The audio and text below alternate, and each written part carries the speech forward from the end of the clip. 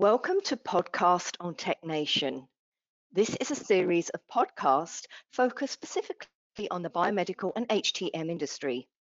Episodes will be added monthly. Listening to each episode is eligible for 1 CE credit from the ACI. At the conclusion of this episode, you'll be able to access a link that will take you to a quick survey. You'll be able to download your certificate once you submit the survey. Before we begin today's podcast, I'd like to invite you to save the date for our upcoming MD Expo. We will be in Houston, Texas from April the 11th to the 13th. Please visit mdexposhow.com for event details and registration information. Podcast on TechNation would like to thank our sponsor, Pronk Technologies. Pronk Technologies' mission is to provide innovative products to refine and streamline the biomedical maintenance and support process. Biomeds in the field need equipment that is portable, affordable, reliable, and easy to use. Pronk designs and manufactures specialized diagnostic tools that are tailored to their needs. Pronk's innovative designs have been granted 17 patents worldwide. For more information, please visit pronktech.com. In this episode, we are joined by Julio Castro, Regional Sales Director of Pronk Technologies, and he will be discussing Defib maintenance, completing manufacturer-based PMs faster than ever before. Good morning, good afternoon, everyone. Thanks again for attending Webinar Wednesday. We appreciate you taking the time out of your busy schedule to attend the presentation. We're going to be talking about these important devices and covering a wide range of topics today, including being able to do the service on these important devices. And we're going to cover how to make sure that we're following everything we need to do to service these defibrillators, the importance of servicing them, being able to find how to find failure and incident information regarding these devices that are available to us, common issues that are reported to the FDA, things we want to point out that are common issues that come up, and things that we could be aware of when we're servicing these devices. Key points to consider beyond the FDA when we're servicing defibrillators that I think will be important to cover. And we're also going to have an actual demonstration of performing a Defib, a PM on a defibrillator, following the manufacturer's procedure, highlighting just some of the key things to be aware of and how to perform these key tests when we're doing the service on defibrillators. So let's get started. Servicing defibrillators, of course, is a very key focus in healthcare. These are life support devices that play a critical role in healthcare, so it's important that we service these to the best of our ability. These devices can be really high wear and tear devices, depending on their use. Of course, they're used throughout healthcare, in particularly in emergency care and field use situations. These devices can be subject to a lot of physical handling that can cause some functions to really wear out or be damaged because of the use in emergency care and field situations. So it's really important that we follow the manufacturer's procedures and the service intervals as our minimum standard of service. So there's a lot of features within these devices. It's important that we understand what should we be testing when we're servicing them. And so the manufacturer's procedures actually are really detailed and helpful to understand, okay, what are the things that are important here? The service intervals, of course, are important too. Manufacturers will list in their service manuals what are the PM intervals or the service intervals for these devices, be it the device, be it maybe the batteries themselves. It's important we follow those as a minimum standard. And depending on our facility, depending on the application, you may want to consider even servicing them more frequently. Based maybe on service history, you may want to do them more frequently based on wear and tear. And generally speaking, a lot of organizations actually service the defibrillators once every 6 months due to their high use model, the wear and tear that can impact their performance. So it's important that we really specify a good standard of service intervals so that we're confident these devices will work when we need them to. Just as important as doing the service, we want to make sure we document all of the service we did. For our own organization's standpoint, to make sure that we have our documentation there of everything we service, everything past the manufacturer's performance. So if there's any issues we observed, that we make sure we capture those in our service report so we can tightly manage the history of the service that we just performed on these defibrillators. It's important to also be aware of manufacturer notifications. These could be done by direct notifications to users. Manufacturers post these things on their website. The FDA has a website. They also post these things. And so it's important to keep our ear to the ground, so to speak, and be aware of anything that has come through that can impact the performance of the device that needs to be updated. Could be a software update, could be a field notification, something needs to be updated or replaced. So it's important we're aware of these things. Also, it's part of our service and maintenance, or even when you receive a service call regarding some performance issues on the devices, it's really important to take advantage of the event logs that the defibrillator has. The devices have an event log where they capture any errors that occur on the defibrillators into their event log. It's generally found in the service section of the defibrillator itself, and you can glean really good information from time to time on any errors that have been happening. If the nurse reports something, maybe you're not able to see it right away, check the event logs.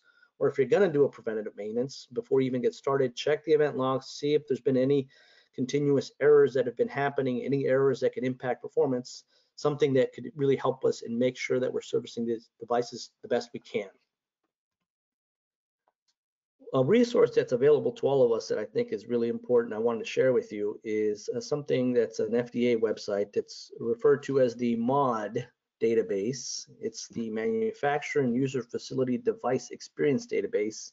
Nice fancy name for a really important database that is available to all of us to search. And it's a database where the FDA maintains information records of any regulated device or 510K device that they have to approve onto the marketplace.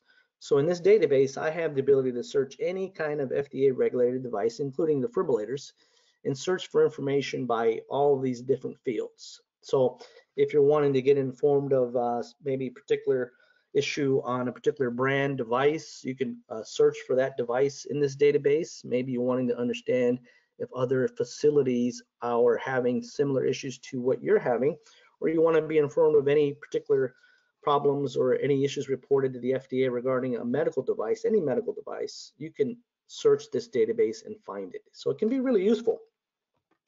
The website link is here at the bottom, so it's available. You could utilize it to search for any information on this website. One example here, just to kind of give you a brief overview of what the page would look like.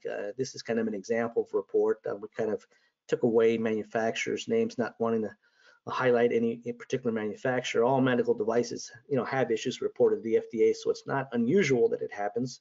It's a centrally located database that allows us to share information and to be able to have a good vision into what could be happening in the field with these devices. So here you have a defibrillator. You can see it here at the top. Below that, you'll have information like the model number, what kind of problem did it have. You can see this one in particular has a device failure. It's a self-test failed. And it will give you information about, well, was there a patient related to this incident that was reported, or this report that was made? What kind of event was it? This was a malfunction. And then the manufacturer actually is required to investigate and determine what could have happened with any and all of these reports submitted for the FDA. So it can be a really good tool for the manufacturer, for the end users. You can see what issues have been reported, and the manufacturer has to respond and investigate any of these issues that are reported. So in this particular case, you can see the manufacturer added to this open issue here that it hasn't received the device yet for evaluation. So it's still being under investigation. And what's also helpful is under event description, it will kind of give you an overview of what was the issue. And in this particular case, you can see here that the biomed was doing some testing and it failed the self-test for the Defib. They also indicated there was no patient involved, but they felt it was important to report it to the FDA, and they did such. And so it gives you really good information below that. I don't have it here on the screen, but you'll be able to see additional information about the brand, the device type, serial number, all those sorts of things, and all of the details regarding that investigation that's taking place. So it's a really good database. Definitely want to take advantage of utilizing that to help us gain some information about servicing any kind of medical device. So I did a little research and pulled together some common reports or common issues that were reported to the FDA regarding defibrillators. And I wanted to share this with you because it can help us when we service these devices. Some of the common issues that were reported are the display was blinking during use or when it powered up. So literally the display would not come on. That was reported numerous times. And when we did this research for the presentation, we only looked back about a year's worth of time. So this is fairly recent. The device was powering off unexpectedly. So someone's trying to use the defibrillator and it just powers off. You have pacer energy not being delivered when they expected it. So they programmed the defibrillator, but the pacer energy was not delivered. The unit intermittently would power off. This was one specific case we noticed. I wanted to add it here because it was intermittently powering off in clinical use, and the manufacturer did investigate it, did post it on the FDA website, and they found that the battery was not being seated properly in the device. So seems like a simple but important thing to take note of, and so it's important that understand that sometimes it may not be as complex of an issue as you would think. In this case, critical but important that a failure that occurred, the battery was not seated properly. Had other issues reported where the battery pins on the defibrillator or the battery itself were damaged in a way where it was causing intermittent operation on battery power. So imagine that you're talking about somewhat of an accessory. It is integral, but it's an external component. And if those battery pins are damaged in a certain way, it can cause the device to power off when you need it, particularly in the field where you're commonly using it on batteries. Did not defibrillate on a patient. So trying to use it on a patient, it went to defib and it did not discharge. A number of reports along those lines. And another one I thought was pertinent was the shock button would work intermittently. It wouldn't, you press the shock button and it wouldn't always deliver the energy. Simple thing, a button, but it goes back to emphasizing the importance of how all of these key things on a defibrillator are important to test and service and inspect. Because in the field, any of these situations, any of these features or parameters don't function properly, it can lead to a patient incident or problems in taking care of a patient. So it's important that we kind of keep these examples in mind when we're out there servicing defibrillators. Of course, when we're servicing defibrillators, we need to make sure we have all the proper tools. Basic tools, the defibrillator pacer analyzer, we need to have electrical safety analyzer. If the defibrillator has vital signs parameters, we'll need a patient simulator, calibrated stopwatch, and we need access to the service manual, the maintenance procedures. These are very, very critical. The service procedures are, of course, in the service manual. They're very detailed. They can be very extensive, but they do contain a lot of key steps that the manufacturer puts in there. And sometimes we think, oh, well, the manufacturer's making it longer than it needs to. But a lot of these things, particularly on defibrillators, are important things. And the manuals are written in such a way where the manufacturer is trying to account for the wear and tear, the things that can go wrong with the device, and wanting to give us as technicians that information so we're looking out for these things when we're doing the service. So having that service maintenance procedure, that PM procedure, is really critical. Not only the procedure, but of course also knowing what are the pass-fail tolerances. We also want to make sure we document all these results. As we mentioned, we want to keep track of these critical devices and everything we did so that we're confident we completed all the steps and we have that confidence that this device is really ready to go back onto the clinical floor to be used on patients. There are some manufacturer-specific fixtures and test equipment that they require that are brand specific. So you'll see them in the service manual. Not all brands have the same fixturing. Some are specific to brands. One particular brand wants you to utilize a kind of proprietary battery current tester to test the battery charging circuit. And so you'll have to make sure you look at these service manuals for some of these details on specific fixturing you also need to have on hand when doing the service. So in terms of doing the defibrillator, of course, this really applies for all medical devices, but for defibrillators, it's even more critical, is the visual inspections. You want to make sure you're always doing good visual inspections on the units. It's specified numerous times in the service manual itself. Physical damage is something that we really need to pay particular attention to. You may see some physical damage on the exterior part of the unit, but it also could lead to probable problems performance-wise. So any physical damage is a good indicator that you may need to look at this more thoroughly because it could impact performance of the device. The cabling. Cabling is a common issue that can come up in failures. It's important that we always check the cabling, be it the ECG cable, SPO2, the multifunction or the quick combo cable as they refer to it for the Defib pads.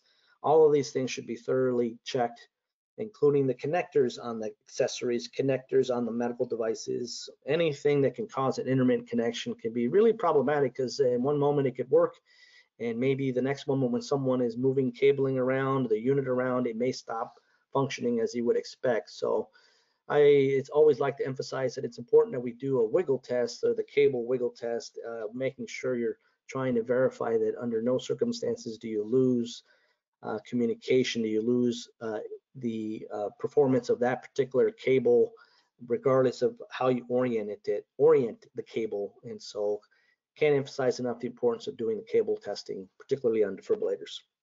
Battery compartment, as we mentioned earlier, you saw issues reported to the FDA about battery compartment issues. Always check that battery compartment.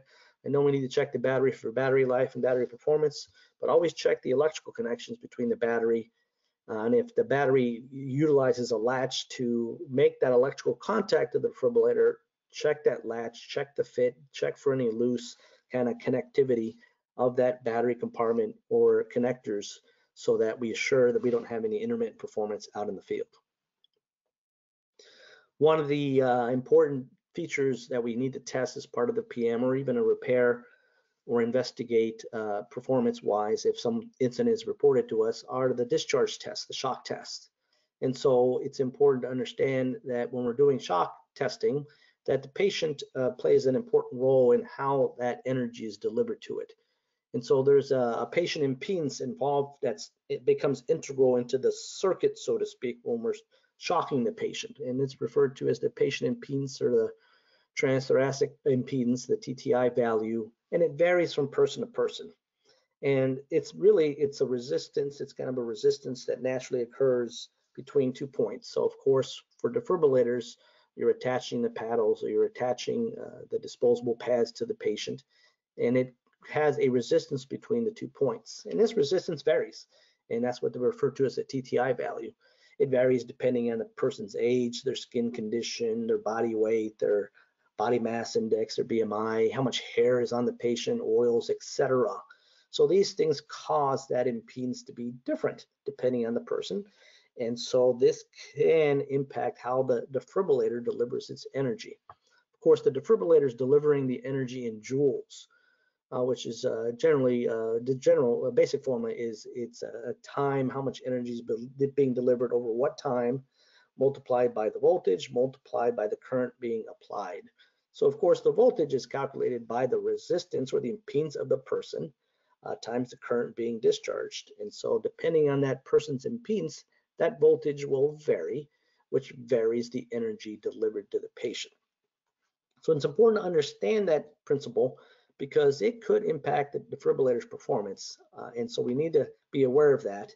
Manufacturers of defibrillators have an international standard they have to test to when they're designing their devices, and they submit their information to the FDA saying, look, we've done this testing, we've confirmed that the defibrillator will discharge within its specified tolerances across various common impedances of a patient. So the standard calls out for the manufacturers to test from low impedances down from 25 ohms all the way up to 175 ohms is the standard. And the manufacturer's got to do this to make sure that the defib under all those various conditions can discharge within tolerance. So when we're servicing these devices, it's important that we kind of have that in the back of our minds and that we make sure we verify what is the impedance resistance or the impedance load that the manufacturer wants me to do the service of this defibrillator. The most common impedance is 50 ohms. Most all analyzers, defibrillator analyzers, have an impedance set for 50 ohms, and that's designed for PMs, and that's generally the standard. But if you're servicing a device and maybe there's a question about how it performs energy-wise, energy delivered, or maybe you've done a repair on the defibrillator and you've actually done some repair to the circuit that affects or dictates the energy being discharged, it is important to consider testing across different impedances. And so most all defibrillator analyzers have an option. It's an external variable load module that you can purchase that allows you to do discharge testing by varying the impedance to simulate the different TTI levels that can be simulated in a patient. And you can find in the service manuals on some of the defibrillators, they will specify, depending on the load impedance you set your defibrillator analyzer to, you could see various output readings. It won't always be exactly the same because the impedance of the patient is varying. But it will specify that the readings should all be within the specified tolerance of the defibrillator, but it will not always be exactly the same reading. So if you're doing a discharge test at 100 joules at 25 ohm load, you may have a particular value delivered. But if you're doing it at 175 ohms, you could very well see that the defibrillator shock output could be a little different. It should still be within spec, but it could be different. But this could be a good tool for us to be able to verify that the defibrillator does work properly across all wide ranges so that we'll have that much more confidence that it does meet its specifications. So not necessarily needs to be done for PM, but it could be a good best practice to utilize, particularly if you're investigating an issue reported by the clinicians or if you're actually doing repairs to the defibrillator. Pacing is, of course, another option defibrillators have. Transcutaneous pacing or external pacing is utilized as a temporary means to control the heart rate by delivering controlled pulses between pacer pads and the leads connected to the patient. And so this is about running current through the pads, from the defibrillator through the pads across the heart, trying to get the heart contract to control the heart rate. So this is a current delivery feature that allows us to kind of capture the heart by pushing current through the chest across the heart. Generally starts at around 10 milliamps to try to capture a heart, but the patient could require much higher current to do this test. And so that's why we need to make sure that we've test at various current levels so that we're sure that defibrillator captures across wide ranges, because it may not always be done at a particular set current. So testing at various currents can be very helpful. Defibrillators have fixed or demand pacing modes where you can set, do you want to always have current running through the heart at a fixed current value, or you want to do it on demand if the heart rate drops below a certain value, do you want to go ahead and pace at that point? And of course, the user can also control the pulse rate, so to speak, the pulses per minute, which will dictate the heart rate on the patient. So demand mode only paces when the heart rate is out of the program range. That can be used in the field on patients. Fixed can also be utilized, as I mentioned, and fixed is what we utilize when we're doing service on the units, when we're doing the PMs. So performing pacer testing, we want to make sure we're doing it according to the manufacturer's requirements. They also have test load impedance requirements for pacer testing. It may not always be the same impedance, so always be sure to check the service manual to see what impedance does the manufacturer want me to test the pacer current testing, the pacing testing for that particular device. So make sure you check that. Always important to do at the various pacer currents specified in the service manual, or you may want to consider that as a best practice, even if it doesn't specify that, just to make sure it works across a wide range, including the pulses per minute as well. So getting ready to do the service on this defibrillator, we're going to be utilizing our test equipment along with some advances that have come on the marketplace that allow us to be able to utilize it with our smart device to be able to run the manufacturer's procedure. So this is a platform that we've developed called Prompt Mobilize. It allows us to wirelessly control the test equipment to a mobile device, run the procedure, and do the PM. The Mobilize platform is an open platform that allows us to integrate other brand devices. So we're going to be showing you in this demonstration here how we can utilize other brand defibrillator analyzers to service the PM all through your mobile device, following exactly what the manufacturer requires. The PM will focus on the key points we just discussed, And we're going to go ahead and show you that PM process right now. We want to go ahead and get started on doing a service on this LifePak 20E. And really, before we connect anything up to the defibrillator, we want to make sure we do our physical inspection as required by the manufacturer. So they've stated to do a number of things. One of the most critical things, of course, is the visual inspection of the device itself.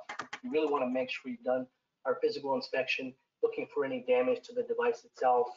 Really important, could be an indication that there could be something wrong with the unit or it may not be functioning per the specifications.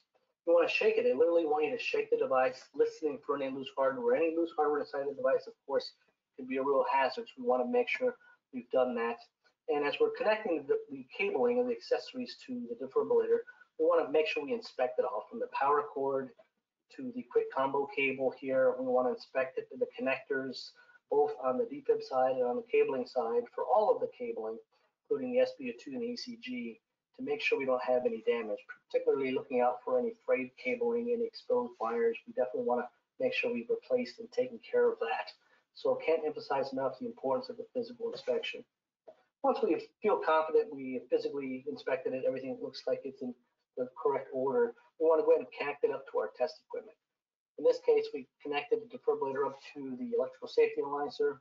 Here on the left, we plugged it into it. We've connected the red, what we call red test lead cable, to the back of the defibrillator for important leakage testing we need to do.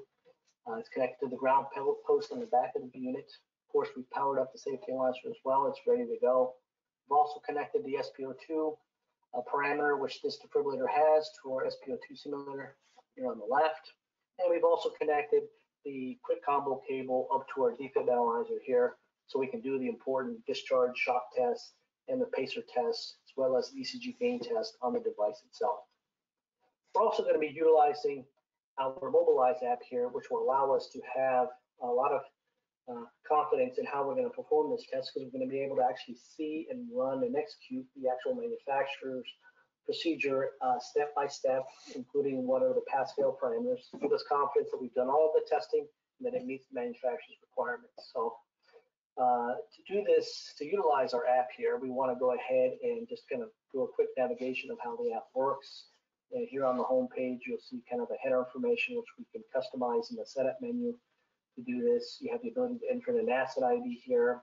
You have different modes you can use our app in. In this case, it is in checklist mode here, where I can see a library of procedures that I have kind of loaded on this device. And then, of course, we have here at the bottom the wireless Bluetooth devices we have connected to our Mobilize app. All works via low energy Bluetooth technology we call Mobilize. We've incorporated into our safety analyzer, our SimCube and MEP simulator, our OxSim, our FlowTrax infusion pump analyzer, which we're not going to use in this testing. And we've also incorporated other brand test equipment devices like this Daytrend Phase 3 Defib, which is also connected as well. So to run this test, to get started, we want to go ahead and enter an asset ID. And if you have barcodes on your medical devices, the best thing to do is tap on the scan function. It will turn on the camera of your smart device, and I can go up to the barcode, scan it, and it will automatically open up the procedure that corresponds for this LifePak. And so here you can see I'm now viewing and able to run the manufacturer's procedure I need to perform the PM I need to do on this device. So at the top, it gives you just a little bit of demographic information about what test procedure we're going to run. Includes the revision level of the service manual that it is based upon, and of course the test equipment that is needed to be able to run this procedure. So as the technician, we're going to go ahead and just follow this step by step. And I'm going to go ahead and say yes, I reviewed that step and it's correct. Now we're going to go ahead and do some basic things here. We need to capture some serial information, serial number information, and calibration date from our Defib analyzer. And to communicate to our Defib analyzer, I simply tap the run button. It does that, and it will request information we need, which is the serial number and its calibration date. That information is good. We've passed that test, and we go on to the next step. As we mentioned earlier, we want to make sure that we do that physical inspection. It's listed here as the next step in our procedure. If you're an experienced technician, you may already know exactly what all the steps are that are required. But if you're a new technician, then you may be unfamiliar or may be some time. And if you want to recall exactly what needs to be done, you can tap on this little eye symbol here.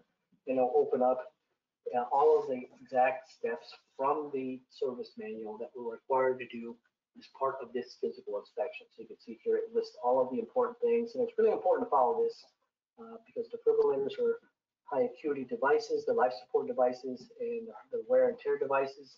So we want to make sure we've done a great job of doing this physical inspection. So that information is there for us. Next step here is to do a functional test for SpO2. This particular defib does have the SpO2 option. I need to confirm readings. I'm going to go ahead and run that test. In this case, we're going to go ahead and now utilize a Oxymplex SpO2 simulator for doing this testing.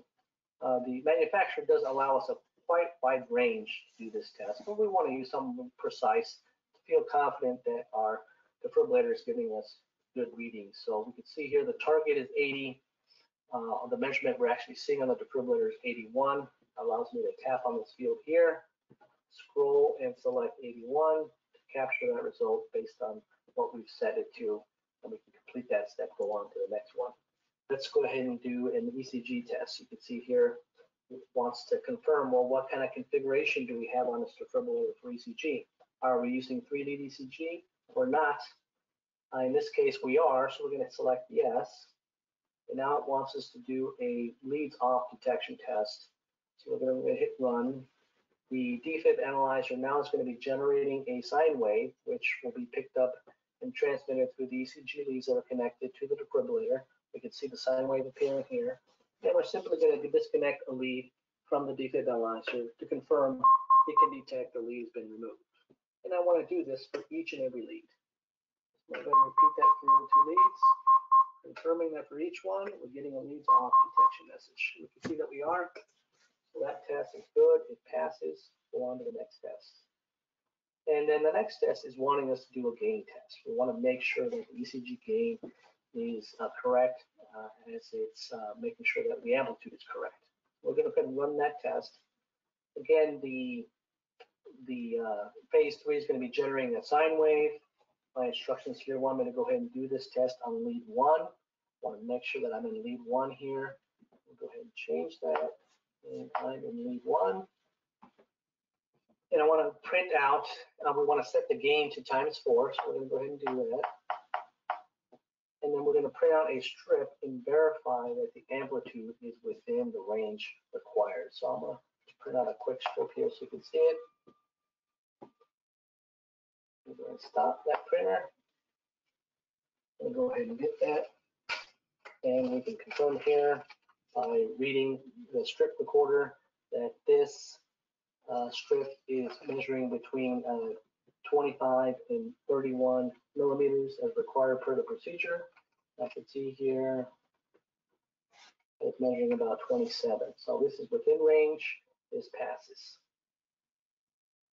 And I'm going to go through all of the required tests for the gain test to complete that.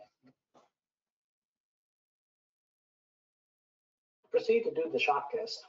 We want to, again, just verify that we've connected our defibrillator to the quick combo cable to the defib analyzer. In our case, we're going to go ahead and do the quick combo cable test for the shock test to demonstrate that for you. Of course, we could do this by connecting the paddles up to the defib analyzer as well. We're going to start with quick combo cables. So in this case, if your facility doesn't happen to be utilizing the defib paddles, some do, some don't. We want to go ahead and decide if we're going to run that test. In our case, we're going to skip doing paddles test for this demonstration. The testing involves the same test. We're going to go ahead and skip the paddles test, and we're going to go ahead and proceed on to do the defib discharge or shock test using the quick combo cable. So I'm going to go ahead and select yes here. And as you can see here, now we can see all of the steps required we need to do. So in this case, the next step, according to the LifePak 20 performance inspection procedure, is to run a synchronous cardioversion test. So we're going to go ahead and do that. And it's going to basically set the ECG to a particular shape. I want to go ahead and set the size back to normal, back to what it was before we did our gain tests. So we've done that.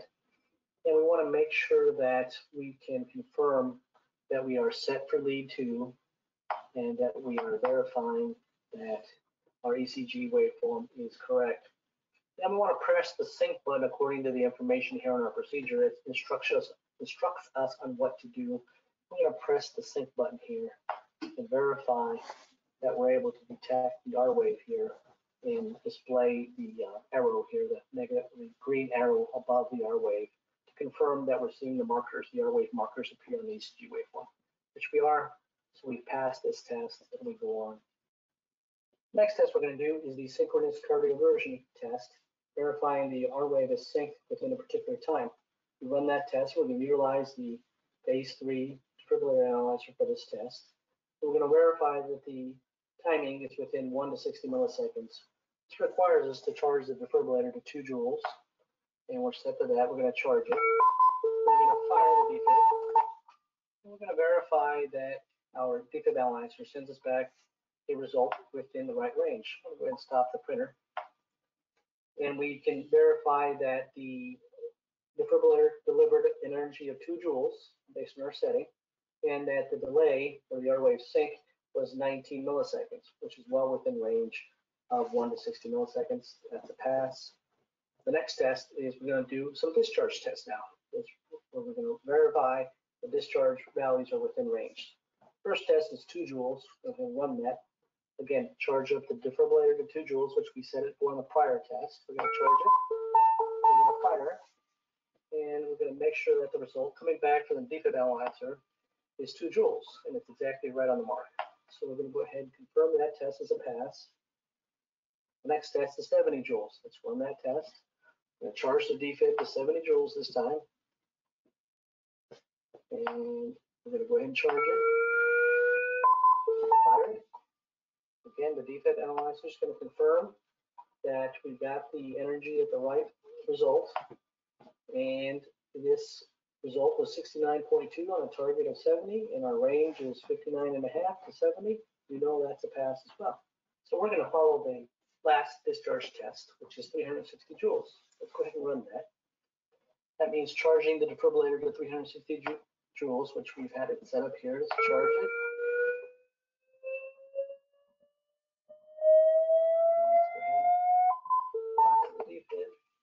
Printer starts to print. We're going to verify that the result we get back from the analyzer is within range. And we can see here that on a target of 360, we received a result back from the defib analyzer of 356.3. The range is well within range of that, 306 to 414. This is a pass. So now we want to make sure we do all of the remaining tests, including the quick combo charge time test. This is a time test to verify that the charge time of the defibrillator is within specifications. So it's a 1 to 10 second run test, and we're going to make sure that the defibrillator does that using a calibrated stopwatch. We're going to go ahead and start charging and start the stopwatch at the same time and verify how long does it take. It should occur within 10 seconds.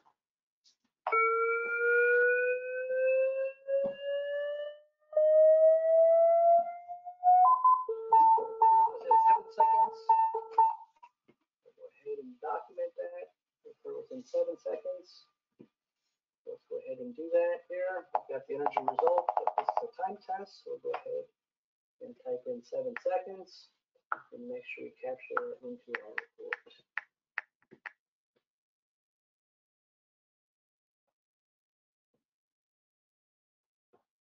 The next set of tests we need to run are the pacer tests. The very first thing we need to do before we get started is make sure that we've set the defib analyzer to the right impedance per the manufacturer's requirements. That's important to make sure our measurements are truly within the tolerance that are specified. In the case of the LifePak 20E, we need to set that impedance of the defib analyzer to 50 ohms. So let's go ahead and do that, and we can do that via the app here as well. So the app will communicate to the defib analyzer and instruct it to set its internal impedance for pacer testing to 50 ohms. So we've done that. We've made sure we've got our equipment set up properly. We can go on to the next thing. And the next test is we need to do a pacer leads off detection test. There are some things we need to do in the setup to make sure we have that configured properly.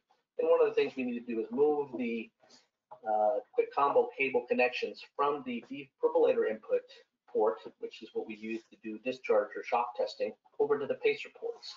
So we would disconnect it from here, and I'll turn the analyzer around so you can kind of see it here. And we connect it to the ports that correspond to the pacer here on the left. So that allows us to be able to be ready to do the pacer testing. Part of this instruction is to make sure that we can detect a leads off condition for pacing before we do the test. So it's simply removing one of the ECG leads from the device, from the analyzer, and confirm we see the alert on the Defib that the leads are off. So we can see that it's working properly to confirm that indeed it is detecting that. We'll do it on the other lead to be sure. That's the second lead. And then the third lead also confirms that it detects pacer off. So important to make sure we do that. So we're good with this. We've passed this test. Now we need to go ahead and do a current test. So we're going to put it in pacer mode, and we're going to set it according to what is required here. In this case, we want to set it to 10 milliamps. So we're going to go ahead and adjust that current on the analyzer, on the Defib. To do that, and we execute the test. In this case, we're waiting to do a measurement. So the Mobilize app has instructed the Defib analyzer to take the measurement, samples it, and returns the result here. You can see here the measured current on a target of 10 milliamps is 11.1. We have 19.7 milliseconds, and the pulses per minute that we have programmed is 60, and we measured 59.7 and 118 microjoules measurement. So we want to make sure that we're within range. We need to make sure we're within 0 to 20 milliamps, and we clearly here are right real close to the target of 11.1. So we've passed this test. If at any time you need to redo the test, maybe you have a measurement close to the edge of the tolerance, maybe you simply made an error and set the incorrect current on the Defib, you can simply press the retest button. The analyzer will repeat the test, collect a new result, and confirm that result. So you can easily repeat the test without having to go back and repeat the entire procedure. We've passed this, go on to the next measurement. The next measurement wants us to set it to 100 milliamps. Go ahead and do that here on the device. We've set that, let's run that test. Analyzer's going to sample it for a certain period of time, collect a stable sample, and then report back the results. Again, we have a result here of 101.2 milliamps, and that's within the target of 90 to 110. We've passed this test. On to the next one. One more, do it at 200. It's important to make sure that these results are well within specifications, and if there's anything out or right on the edge, definitely important to repeat that testing a second time. So we have a target of 200. We have a result of 201.4, well within the range we have specified here. This test passes. The next test is we want to do a pulse width test. We want to make sure the pulse width of the pacing signal itself is within specification. We'll run that test.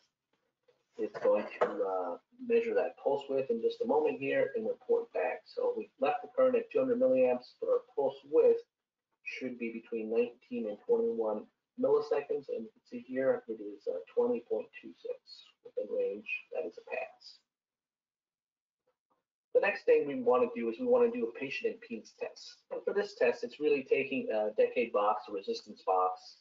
You connect it up to the ECG leads to confirm what resistance does the medical device detect a leads off condition. So in this particular case, they want you to use a high power resistance box, which is specified in the service manual.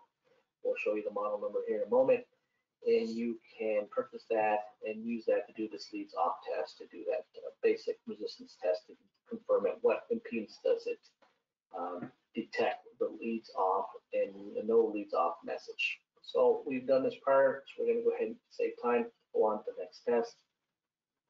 Now we want to go ahead and get the device ready to do the electrical safety test. Electrical safety tests are important.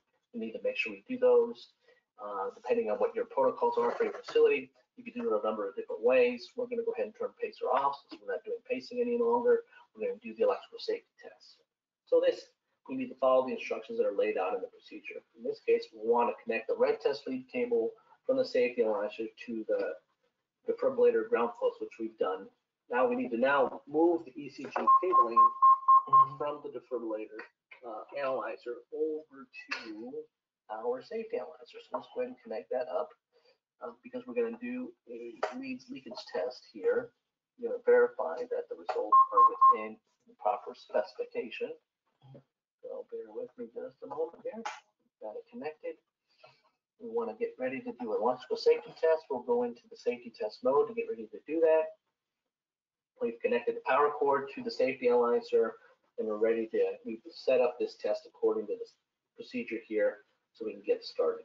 So in the manufacturer's procedure, it requires us to do the electrical safety testing according to the ISC 62353 standard. So we're going to go ahead and follow what that standard requires. Of course, what standard you follow could vary depending on your company organization's protocols.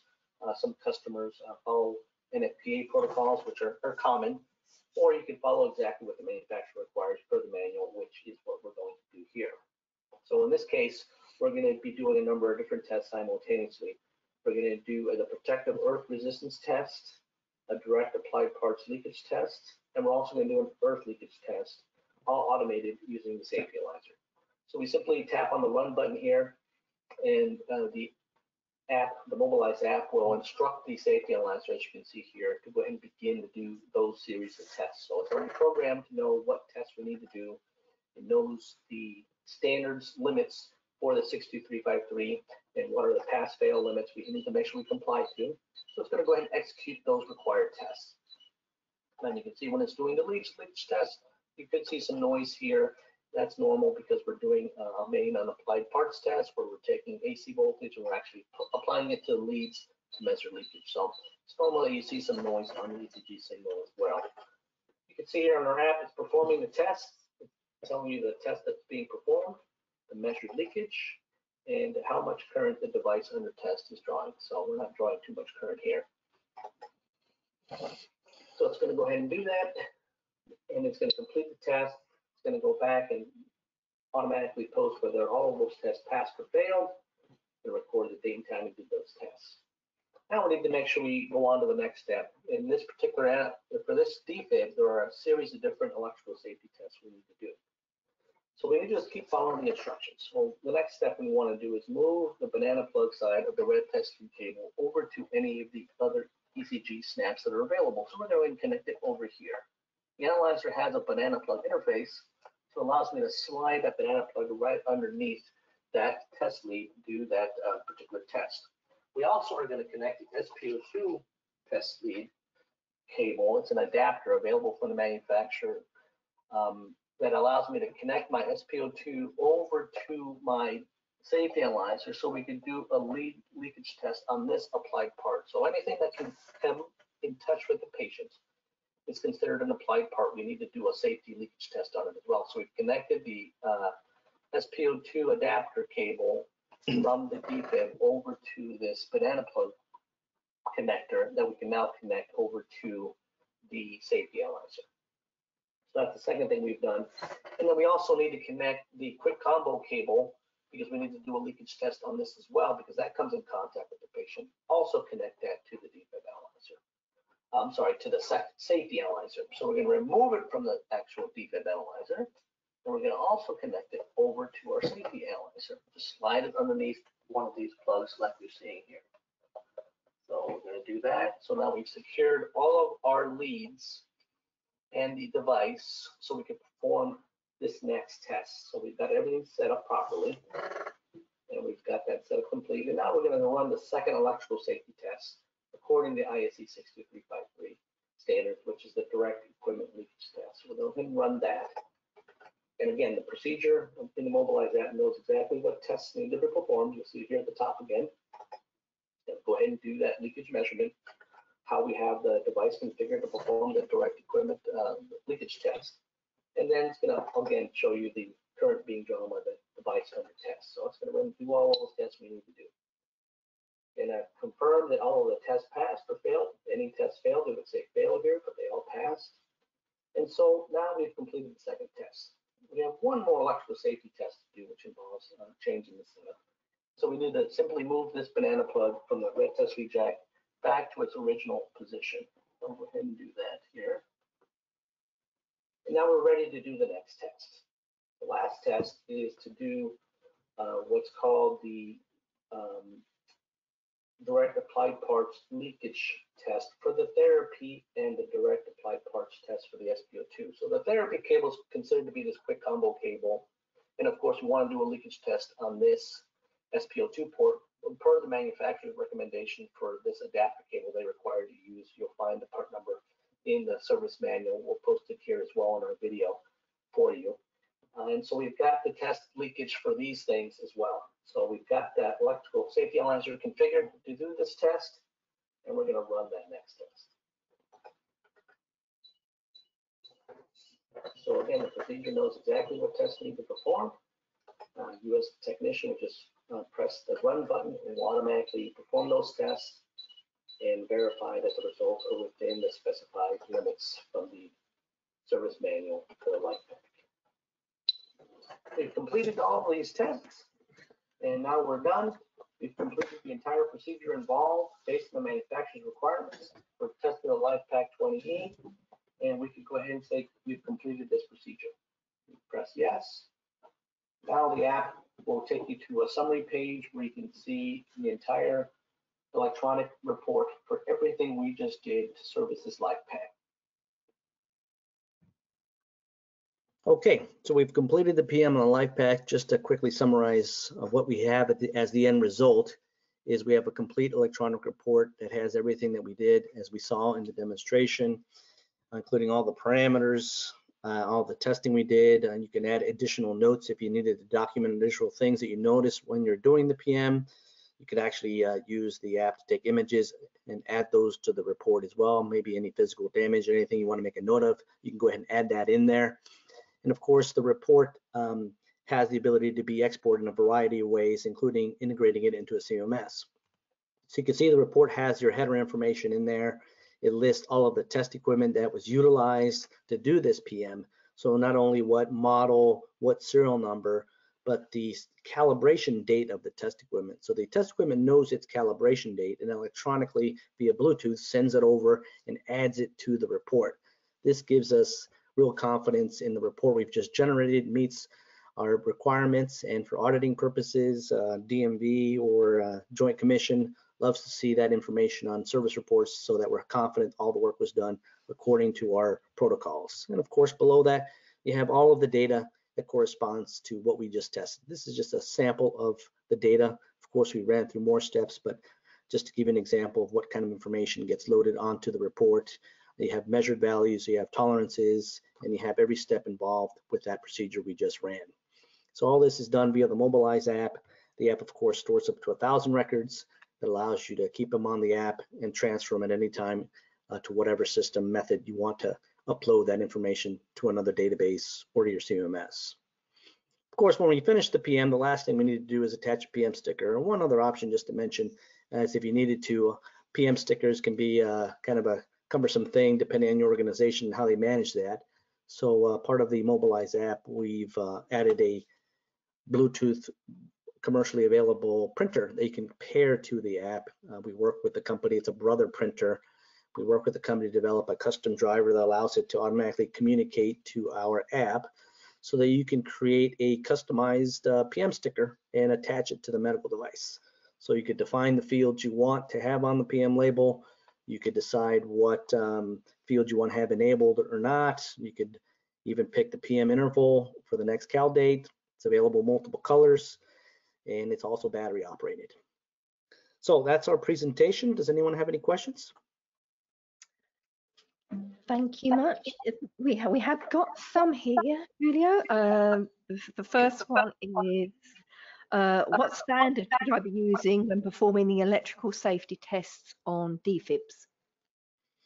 Yes, that is a common question we get, not only for defibrillators, but for other medical devices. And it really comes down to what your organization, so your hospital, your independent service organization's procedures say. We always want to do whatever our quality system states for us to do. If your quality system states you're going to do exactly what the manufacturer requires, then we need to follow exactly what the service manual says. If your company's organization has different protocols, then those should be identified, communicated, and you should follow whatever those safety testing protocols are. But you can't go wrong following the manufacturer's requirements, so that's always a safe bet. Okay, so what about my current PM procedure doesn't require me to perform any leads testing for leakage. Is that something we should be doing? Yeah, leads. Leads, of course, is anything that comes in contact with the patient. Could be a patient safety issue. As a general rule, anything that comes in contact with the patient, it is highly recommended you do a PM on. Of course, if your organization has made a conscious decision not to do that, that could be acceptable. Just make sure you have it documented as part of an AEM program, maybe an alternate equipment maintenance program that specifies that you're not required to do it and your justification for not doing it. But generally speaking, you definitely want to try to do testing, leakage testing on anything that comes in contact with the patient. Okay, and I've got a question about the app here. Do you have any other procedures that can be run on the Mobilize app? Yes. So we've developed a wide range of procedures based on manufacturers' service manuals on a wide range of equipment, be it infusion devices, patient monitors, other devices that maybe don't have a specified piece of test equipment. So we're making OEM level procedures that can be run on our Mobilize app. Okay, we got time for one more question. This is also about the app. It's where is it? It was, when do you think the Mobilize app will be available for Android? Android, yes. Our app right now, we released it for Apple iOS. It's the most common platform used in healthcare for security purposes. We do know there's Android users out there, very, very popular group. We are working on an Android version. We've been focusing on finalizing the features in the Apple iOS version that we're seeing here. We're continuing to add more features, but we're also now starting to work on the Android version we hope to have available, towards the end of this year. Thank you, Julio, for a great presentation. If you enjoyed today's episode, you might enjoy our ongoing webinar series, Webinar Wednesday. You can find a calendar of upcoming live webinars, as well as an archive of on-demand webinars at webinarwednesday.live. To obtain your certificate for 1 CE credit from the ACI, please remember to click the link located below this podcast title to complete today's survey. If you have any questions, you can reach us at webinar@mdpublishing.com.